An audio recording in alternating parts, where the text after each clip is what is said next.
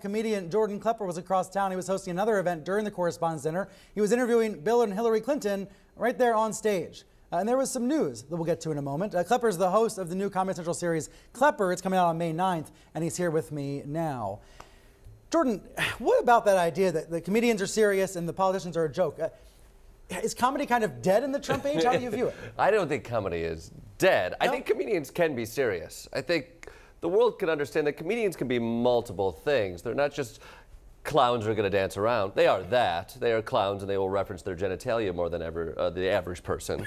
But they're also humans responding to an odd time in our history. And so I think, like, I think Trump has changed the way our whole culture wants to react and sees the world. And you just have comedians who are now put into positions where if other people aren't saying something, they're the ones who feel like they must speak truth to power, which has always been a comedian's job. Should the dinner have had a comedian then, even though the president wasn't there to roast the press? I think the dinner can do whatever it wants. Comedians don't need this dinner. There's plenty of clubs out there that are called comedy clubs that they can go to.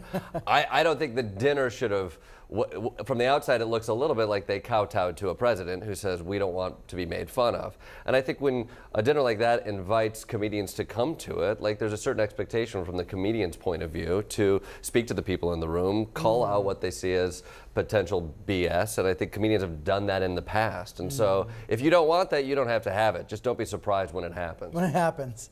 Tell me about what you learned on stage with the Clintons last night, because I heard Hillary Clinton talking with you about Russian interference and other serious topics.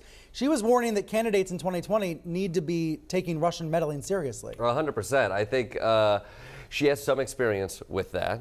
But there's not enough reaction. I think the Clintons definitely spoke to that idea that, like, the alarm bells have gone off, but I don't think the fire folks have gone to the fire yet. And so there definitely needs to be more attention there. We talked about a lot of topics. We talked about the recent shooting that took place and how Democrats need to focus a little bit more on guns and make that an issue, something that she did with her campaign.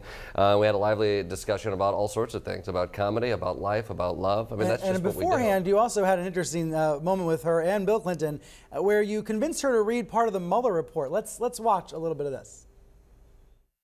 The president slumped back in his chair and said, "Oh my God, this is terrible. This is the end of my presidency. I'm."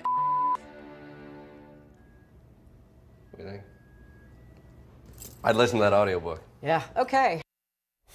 Oh, wait, are you really going to make an audiobook? What are you doing? Well, we got that idea. We were looking at some crowdsourcing ideas, and she seemed really compelled. I think it was cathartic for her. I think it was cathartic for a lot of people to hear Hillary Clinton read the Mueller report. I would listen to it. You would listen to it? I would listen to it. So you have this new show. It's premiering on Comedy Central in a couple of weeks. You are taking on some really serious issues. And again, it's an example of using comedy, as you were saying, to address issues in the country. At one point you were arrested. What happened? I was arrested.